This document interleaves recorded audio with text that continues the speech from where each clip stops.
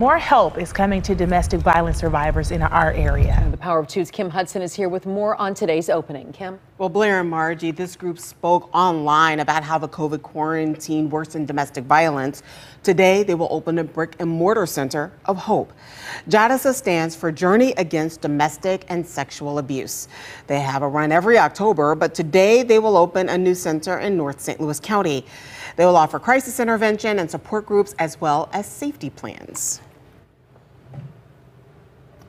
All right, Kim, and what is their plan going ahead, the safety plans? So this is an issue that actually Blair covered in a story last year where a woman and two of her children were shot and killed.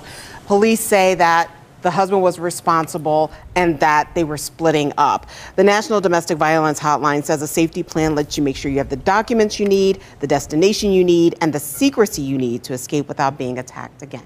Definitely needed, and unfortunately we cover a lot of stories like that, Kim.